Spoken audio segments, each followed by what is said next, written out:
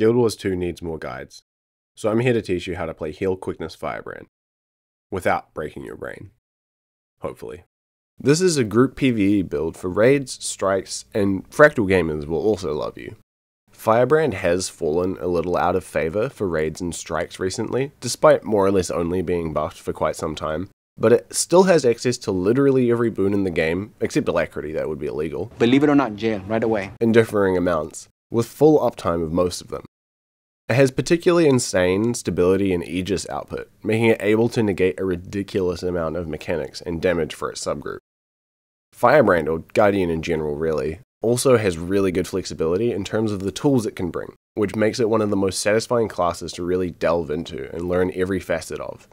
If any of that was unintelligible nonsense to you, it might help to check out the start of my Druid guide for a bit more of a look at what a healer does in Guild Wars 2, as well as a bonus simple little method for learning a new build.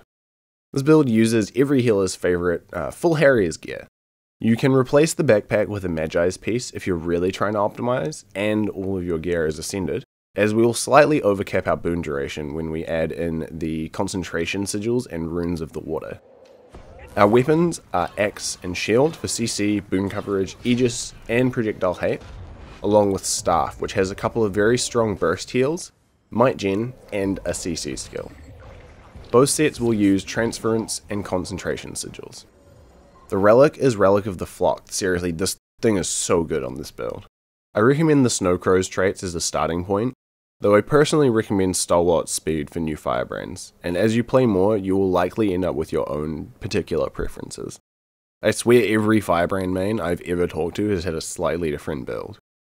This being a beginner's guide, I won't go over every possible alteration you can make to the build because we would probably be here all day, but that stuff is pretty easy to understand once you have the build down. With this setup, you provide quickness through 2 skills and a couple of traits, give full uptime of all the main boons, and provide good healing that has potential to be great. We also have options to deal with almost any mechanic, as we have 2 spare utility slots and a very powerful range of skills to put in them. Honestly, it's kind of easier to list the things Guardian can't do than what it can do. On top of the baseline Guardian utility skills, Firebrand has access to tomes, which replace your usual Guardian virtues. They still have the passive effects, but using them will open the corresponding tome instead of just being a single skill that goes on cooldown. You have a fiery damage tome, a very strong healing tome, and the courage tome, which is all about blocking or mitigating things in various ways. Those 2 free utility slots I mentioned can be filled with various skills, depending on your preference or what the encounter calls for. I'll briefly go over my top recommendations for new Firebrand players. Firstly, we have Bow of Truth. This is a large AoE heal over time, which has 2 charges. I recommend taking this on any fight that requires a lot of burst healing, or if you think you just want a panic heal button to help prop you up while you're learning. Advance is a very wide AoE Aegis and Swiftness application with 2 charges on a pretty short recharge. It's pretty hard to take this skill off your hotbar once you get used to using it, it's so good. Stand Your Ground would be your usual choice for a dedicated stability ability. It has a short cooldown, gives multiple stability stacks for a very long time, and has the same radius as Advance. Don't bother with this if there are no knockdowns or other interrupts in the fight. Mantra of Law makes regen uptime a non-issue, where it can otherwise be a bit of a mission to upkeep for new Firebrands. And experienced Firebrands, don't look at me. It's also your strongest option for a dedicated condition cleanse skill. Using all 3 charges will cleanse a total of 9 conditions per target on a 20-second cooldown. The last skill I'll mention in this section is Sanctuary.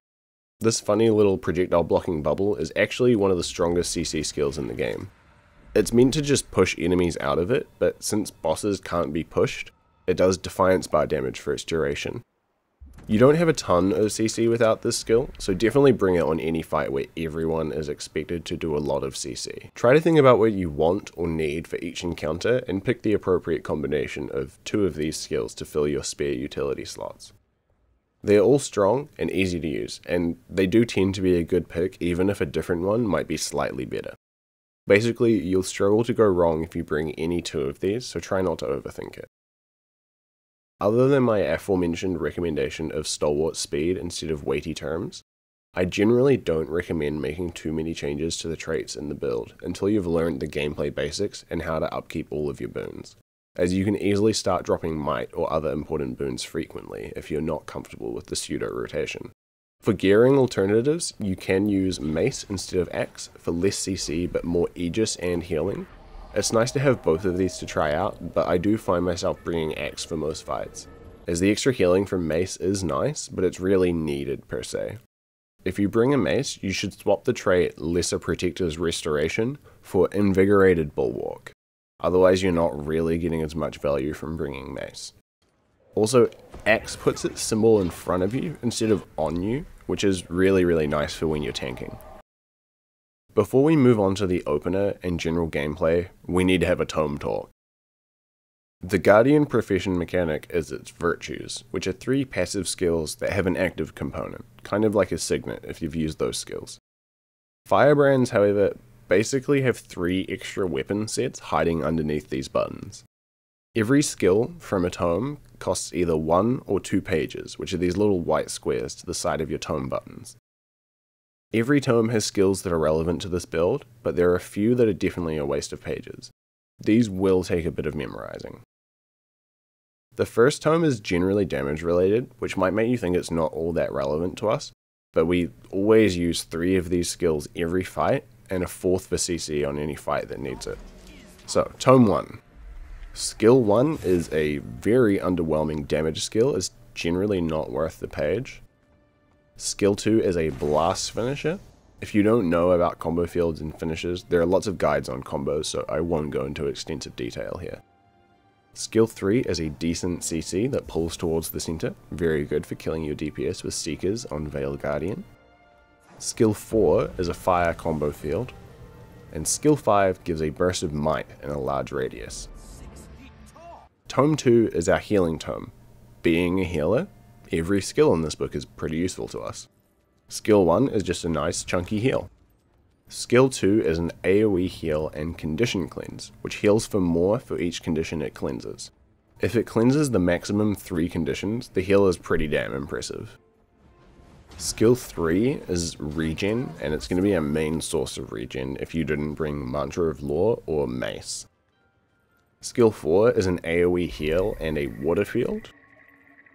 And lastly, for this book, Skill 5 converts 5 conditions into boons for your subgroup. Yeah, that's pretty nuts. And it also applies a buff to them, which increases healing by a whole 1/3 for 8 seconds. This is your biggest kind of, oh shit, I need to heal things button. Your third tome is sort of the mitigation related tome. It has some pretty good buttons. Skill 1 though, not really one of them. Your subgroup will already have those boons. Skill 2, it's a taunt, which applies a good amount of CC over time, and this skill in particular has a really short cooldown. Skill 3 is an awesome projectile reflection skill with a short cooldown. Skill 4 is a personal stun break, along with AoE resistance, which is a powerful boon that negates the effects of things like cripple, blind, and slow. Very useful if you know you're going to be hit with these conditions, as they won't mess with you or the rotations of your DPS players while you cast your cleansers. Then we have Skill 5. If you thought the Skill 5 from the last tome was crazy, this one's pretty crazy too. It gives Aegis and stability, along with a whopping 300 toughness for a short duration. Always make sure to check your tank's toughness though. How tough are you? Because you can and will steal the boss aggro for 5 seconds if their toughness is within 300 of yours. Ask them to be tougher, and if they can't toughen up, try not to use this skill. Now it's time to cover the opener.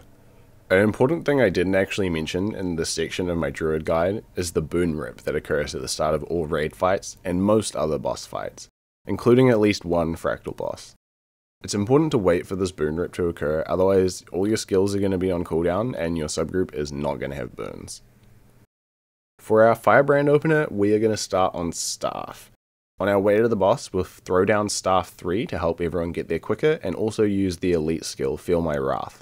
Then start spamming all of the mantra skills you brought with you.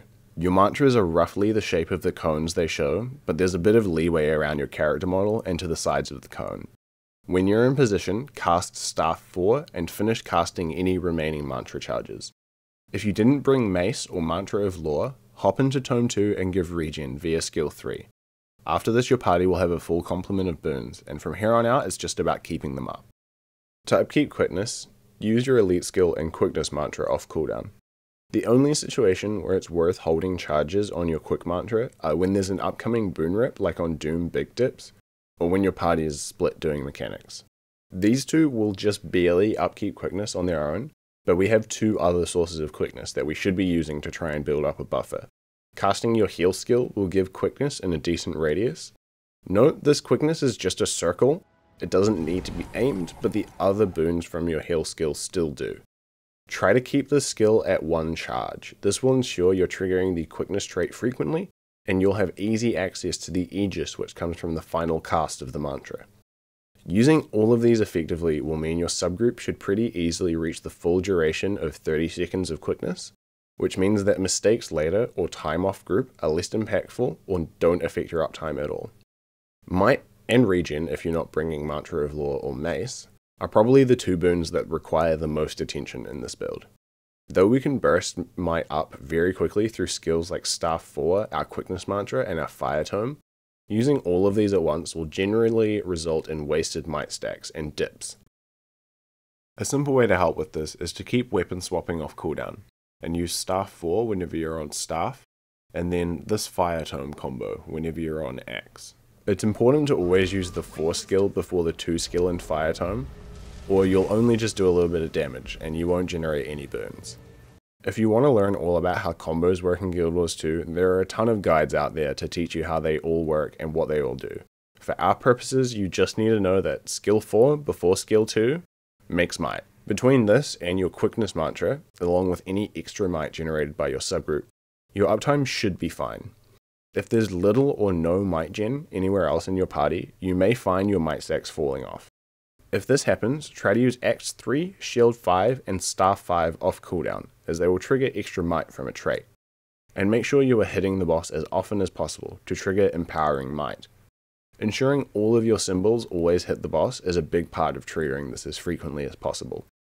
Additionally, if you use your Fire Tome late in your Axe part of your rotation, you can swap directly to Staff afterwards and blast the Fire Field a second time with Staff 2. For regen, we just need Mantra of Law. If you didn't bring it because you felt other options were better, make sure to use Tome 2 Skill 3 regularly. A good way to remember is once before you swap weapons each time. Our other boons will be upkept incidentally through use of the skills already mentioned, but most notable is protection. Generally, I will use all charges of my healing mantra twice at the start of most fights, and then again at the start of any phases. This helps build a buffer of protection so we can hold our last charge later. Simply opening your third tome whenever the symbol is blue will also provide a decent amount of protection, as well as the skill 5 for another application. Though in fights where stability or Aegis are needed to block certain mechanics, you should be saving this skill. The same goes for Shield 4. Mace 3 will also give a nice boost to protection if you can block a hit with it. Boons out of the way, let's talk about your sources of healing. Firebrand doesn't have many buttons to press to instantly heal a chunk of health in a hurry, and it tends to rely more on layering many healing over time effects to quickly recover its party's health. For those simple burst heals, Relic of the Flock triggers will help quite a lot. It triggers whenever you cast your heal skill on a 10-second cooldown. Note that if Relic of the Flock is on cooldown, your heal skill only heals you. Your other main bursty heals are Staff 2 and Tome 2 Skill 1, as well as Skill 3. You should be casting your symbols on your group off cooldown. These will also heal over time due to a trait. This, along with the periodic healing and barrier from Relic of the Flock, and healing from Staff 4, will deal with most of the general damage your group will take. On fights where you expect to need a lot of healing output, bring Bow of Truth and just cast it whenever you need it. This is also a great panic button to help with healing if you're finding the lack of burstier heals off-putting. If the bow isn't enough or you just didn't bring it on a particular fight, Tome 2 is your ultimate emergency heal kit. Always use the skill 5 first if you intend to use more than 1 or 2 skills, as it increases all healing received for 8 seconds afterwards, though it does do no healing of its own. After 5, use 4, then 2 if you have conditions, then 3, and if you're still in trouble, just spam 1 until you're out of pages or the problem is solved. If Staff 2 is up when you leave the tome, you can blast the water field with it for a chunky healing burst. Your dodge roll will also heal, along with your shield 5 if you blow it up early. On fights where you're expected to CC a lot, always bring Sanctuary. This thing is insane, and can be used as an additional healing over time skill in a pinch. In our main kit, we also have access to Axe 3, Shield 5, which CCs on the initial cast, Staff 5, which CCs when it initially is placed, and Tome 1 Skill 3, which all do a modest amount of CC. Our Tome 3 Skill 2 also applies Taunt, which deals solid defiance damage over time, and this skill has a very low cooldown. Firebrand is basically the king of stability and Aegis, two of the most powerful boons in the game. With the amount of Aegis Firebrand has, it can block literally hundreds of instances of damage on even a fight as short as 3 or 4 minutes. In the core build, we have access to Shield 4, the final charge of our heal mantra, and Tome 3 Skill 5 for Aegis.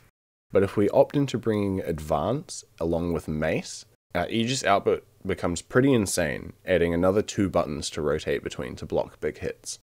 Along with the Aegis, Tome 3 Skill 5 also gives stability, preventing your party from being affected by interrupt effects. While you always have this because it's a part of your tomes, you need to opt into other sources of stability. Stand Your Ground is the usual option, as alternating between that and Tome 3 Skill 5 is usually more than enough stability for most fights. There are a couple of fights, mainly fractal bosses, where it can be nice to additionally bring the Elite Mantra. Obviously in doing this, you lose out on the quickness from your Elite Shout, so you need to be more judicious with your mantra uses and not miss people. Now we're going to go over some of the more assorted bits and pieces of support Firebrand can do. Firebrand has a lot of condition cleanse from its Tome 2 Skills 2 and 5, and also causes a lot of conditions to passively be cleansed through allied combos, because of the near permanent light fields it places.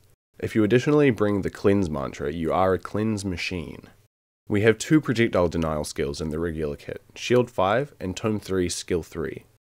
The Tome 3 Skill 3 is actually a reflect, which means it can be used to reflect Matthias's projectiles at the end of Gw2.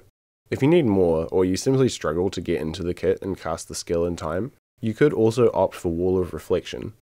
While Sanctuary also blocks projectiles, its longer cooldown and smaller size make it a fairly poor choice if projectile hate is required. The last 2 skills to mention are fun res skills. One is a ranged revive that instantly revives one downed player, and the other will blink you to the target and heal them for a nice amount. It also heals players who are knocked down, so it has a double use as a nice AoE burst heal. I love these skills a lot, but they're really more useful than the other options. Well, that's not everything, but that was a lot of things about Heal Firebrand. This is one of my favorites, so it was really hard to decide what to say or what not to say. I didn't want to make the video too dense or leave people more confused at the end than they were at the start. I hope I have done a good job for all of you, and if there's any improvements you'd like to see to how I present my guides, let me know down in the comments. If you want to catch me live, my Twitch is linked in the description, along with the Acceleration Raid Training Discord, which is an awesome guild dedicated to teaching raids to anyone with no requirements, and it is where I spend most of my time. Thanks for watching, check out my Druid guide to help me with the YouTube algorithm, and I will be back soon. Let me know what healer you want to see next in the comments, no promises though.